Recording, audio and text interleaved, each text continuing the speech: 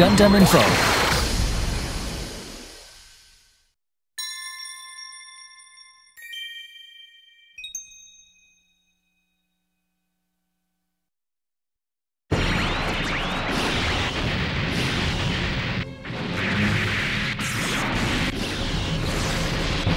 荒松原第二次防衛ライン突破されました。よし、いいぞノイマン、立ち上げろ。了解。アスラン。おいおい、もう大丈夫です。 CIC に座るくらいできます。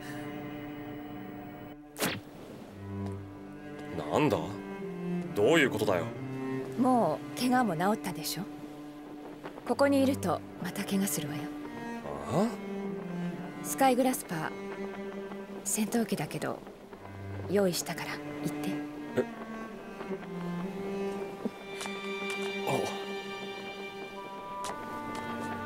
私はうずみならアスハの子、かがりゆらアスハ。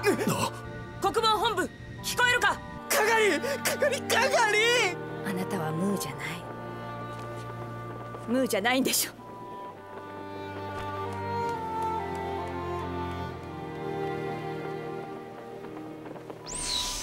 メイリン、君は降りてドックに残れ。発進すればアークエンジェルはザフトと戦うことになるんだ。それに君を乗せてはおけない。アスランさん。ジブリールはまだ見つからないようだな。なかなか頑固に抵抗されているようだ。シン。本当にすまない。ありがとう。だがこのドックにいれば大丈夫だからな。でも私。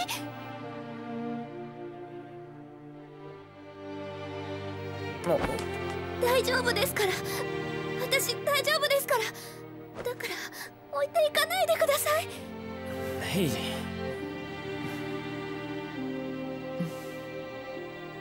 分かった。初手から3機出ることもない。俺だけでいいだろう。いや、俺が行く。だってシン。オーブを撃つなら俺が撃つ。メインゲート開放。メインゲート開放。高速アーム解除。機関 20%。全身微速。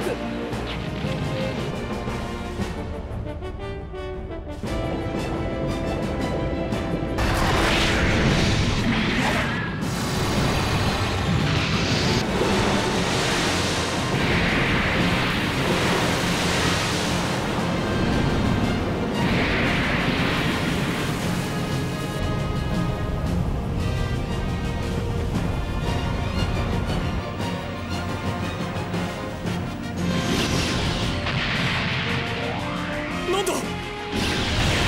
かがり様、お気をつけください。ザフトの新手が。あれは。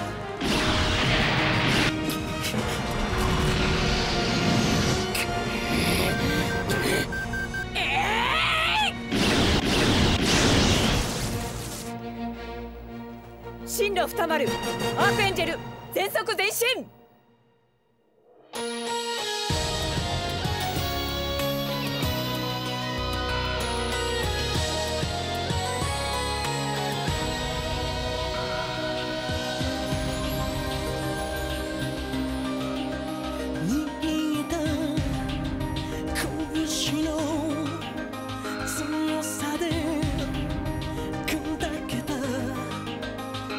願いに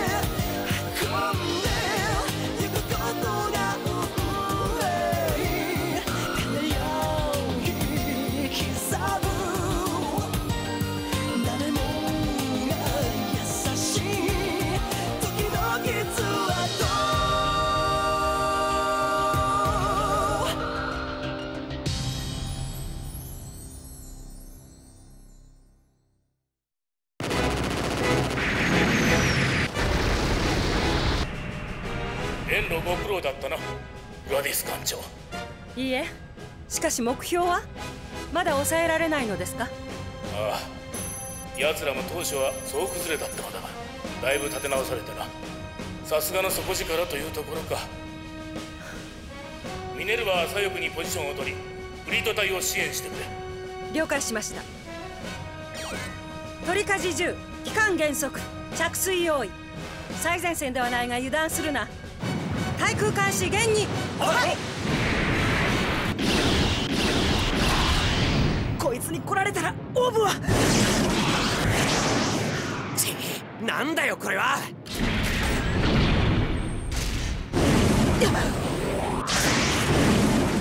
ビームを弾くならば。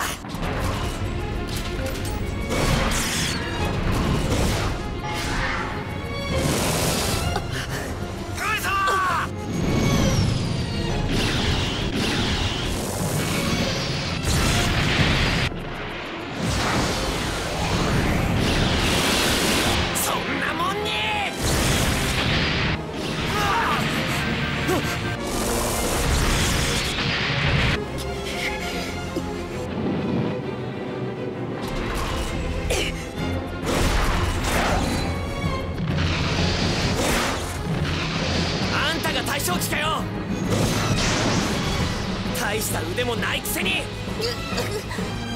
オノゴロ島光学映像出ます。敵陣熱門称号ボスゴルフ級2、ベーレンベルク級4、ミサルコ級8、それとミネルヴァです。ミネルヴァ？ジブラルタルじゃなかったのか？ジブリールを追ってきたのかよ。アークエンジェル。やはり沈んでなかったのね。暁、2時方向にて敵モビルスーツと交戦中。デスティニーシュ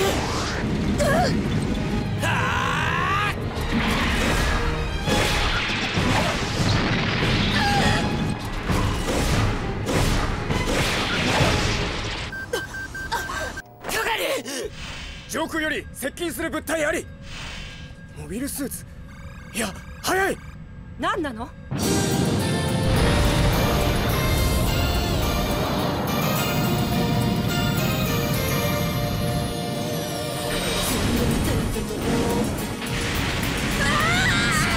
何？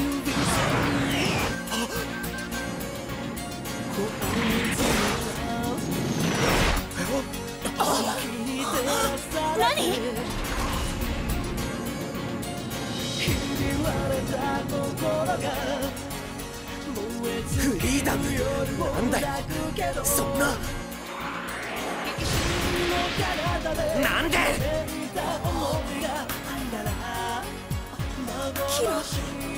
キラコ。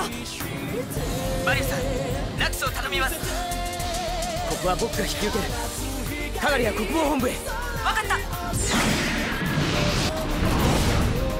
そー。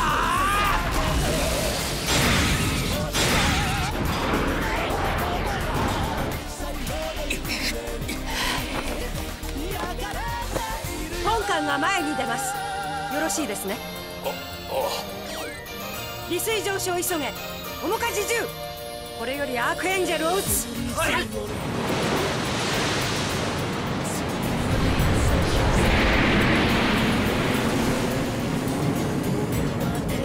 ミネルヴァが来るわよ。いいわね。はい、はい。ランチャー1、10、イスパール装填、トリスタン、イゾルデ、照準、アークエンジェル。後部ミサイル発射管、専門ワンバット装填、ゴッドフリート、バリアント、照準、ミネルヴァ。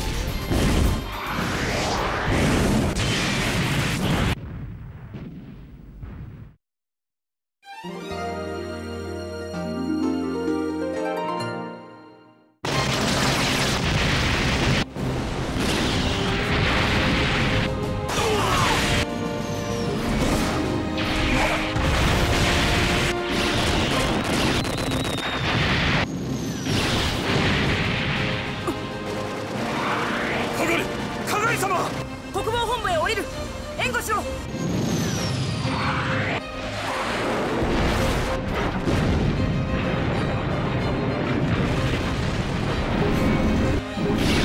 んだ、ザフトの降下部隊か。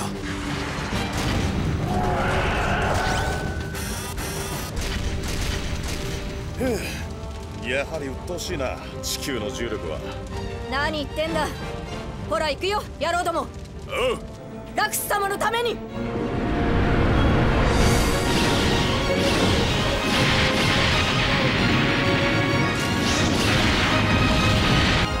何あれは。マリアさん、カガリさん、効果ポッドのモビルスーツは敵ではありません。まずはあれだ。行くよ。行くのかよ。ジェットストリームアタック。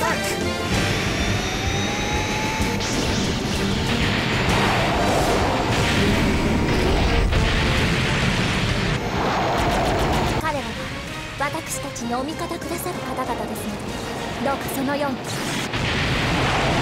分かったわ。ラックス。アスラン。ラクス様。君が乗っていたなんて大丈夫か。はい、本当にただ乗っていただけですから。アスランこそ大丈夫ですか。大丈夫だ。お体のことではありませんわ。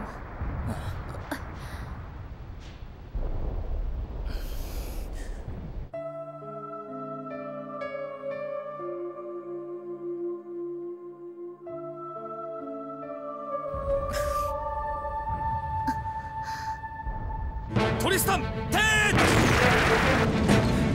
回避。ボンバット。そう、なんでこんな。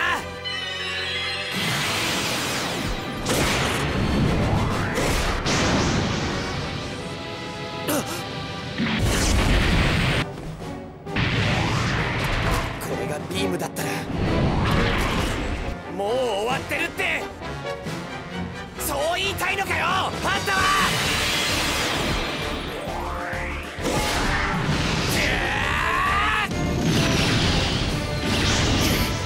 ランチャー1、ランチャー2、エンジンを狙って。マリク、回避任せる。はい。艦長、芯を戻します。え？状況が変わりました。よくありません。ならあなたかルナマリアが出なさい。無論我らも出ますが、その前に真の祈祷を。整備と補給の必要もあります。あれを落とさねばこの戦闘に勝利はありません。いいわ、任せます。でも急いで。了解。アビ、前線の状況はどうなっているの？目標はまだ抑えられないの？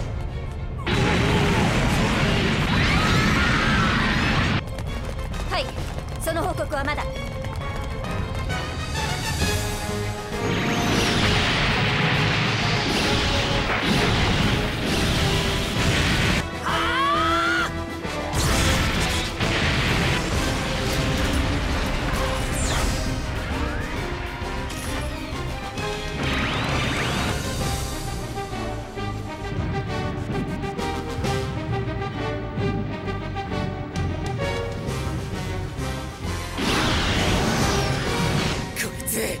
なんで落ちないんだよ、落ちろ。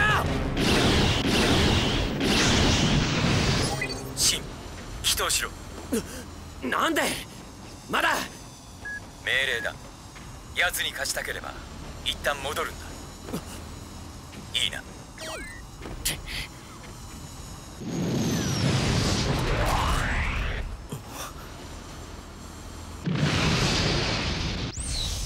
言うな。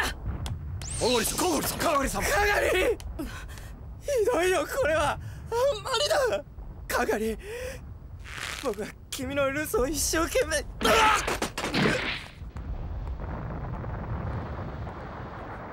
ジャスティスか。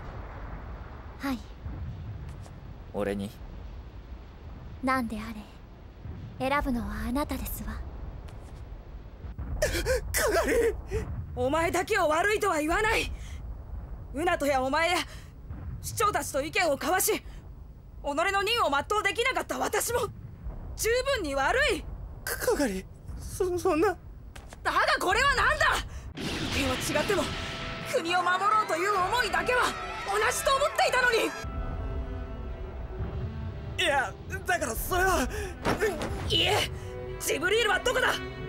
この後に及んでもまだ奴をかばい立てするか。だから言ったじゃないか、僕は知らないって言うな。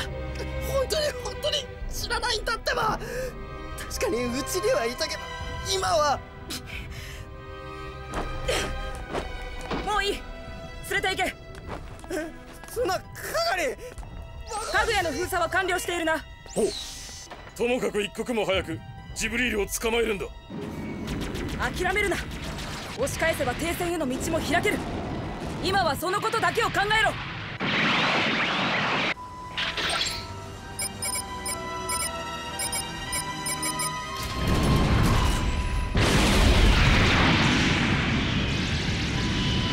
君も俺はただ戦士でしかないと、そう言いたいのか。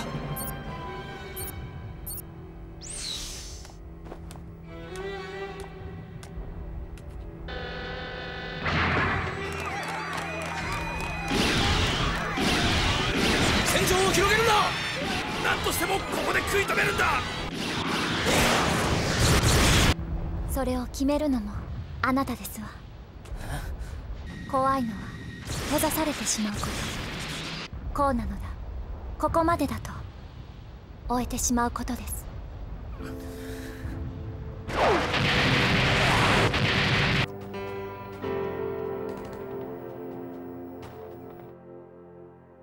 傷ついた今のあなたにこれは残酷でしょう。でもキラは私をこれで。ごまかせるし一石二鳥じゃない。でも今のアスラには。そうも思うけどね。でも何かしたいと思った時何もできなかったらそれがきっと一番辛くない。キラ。力はただ力です。そしてあなたは確かに戦士なのかもしれませんがアスランでしょ。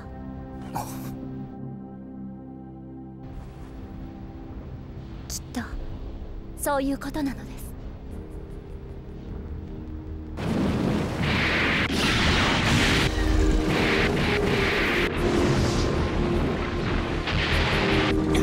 取り返し20、アリコメパルシファルで11時からミサイル8回避。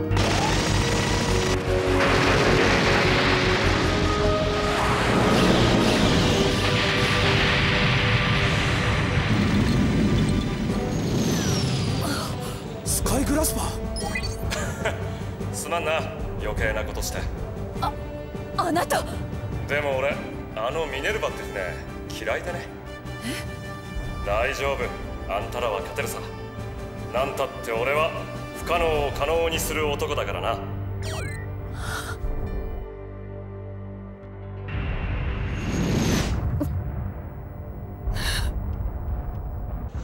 こちら第2区、死の姿はありません。こちら第6区、発見ありません。第3区、異常ありません。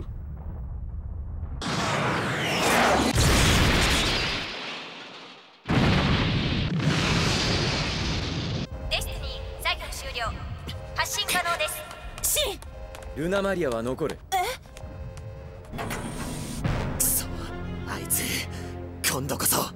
命令だ。気を散らせばシンが負ける。でも今のあいつにお前は邪魔だ。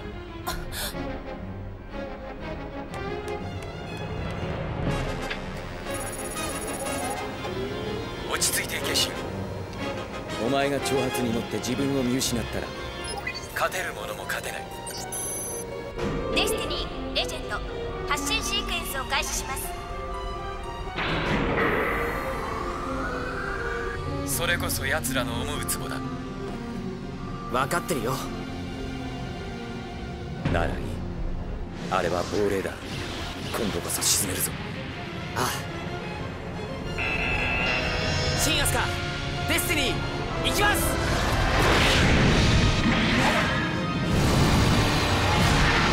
レイザバレルレジェンド発進する。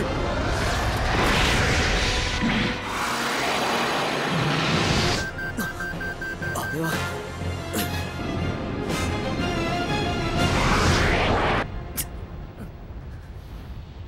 俺たちは本当は何とどう戦わなきゃならない。だが君にできること、君が望むこと、それは君自身が一番よく知っている。なんで選ぶのは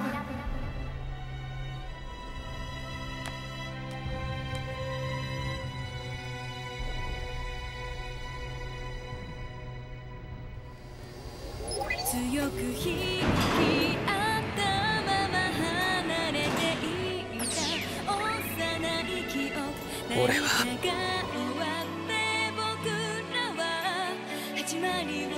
アスランザジャスティス出る。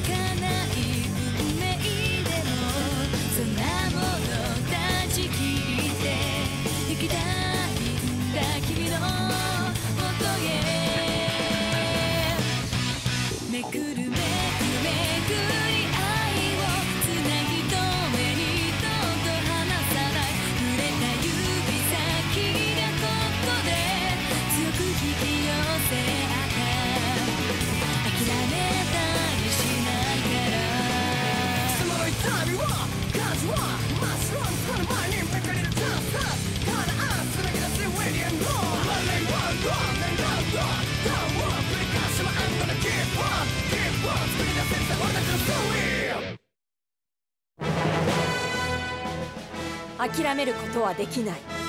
それは全ての終わりを意味するから。がそうして集う思いの強さは同じ。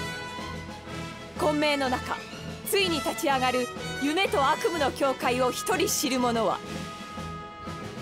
次回「機動戦士ガンダムシードデスティニー反撃の声」。真実の空へ飛び立てジャスティス。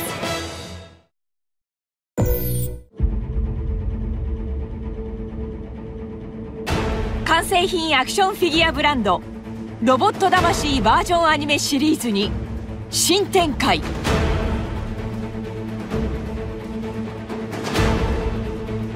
ロボット魂バージョンアニメオブ・ザ・ニュー・ジェネレーションズ。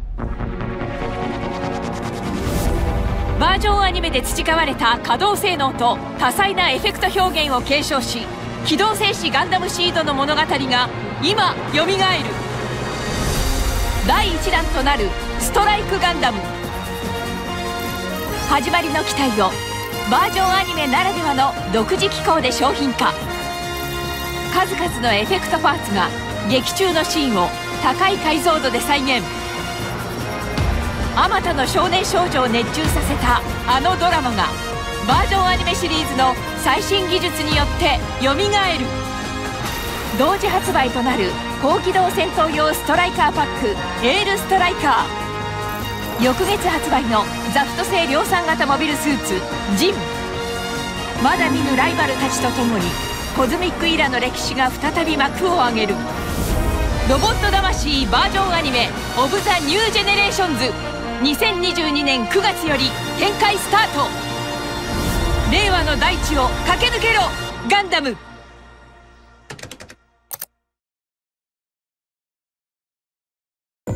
In 1979, the Mobile Suit Gundam series made its broadcast TV debut.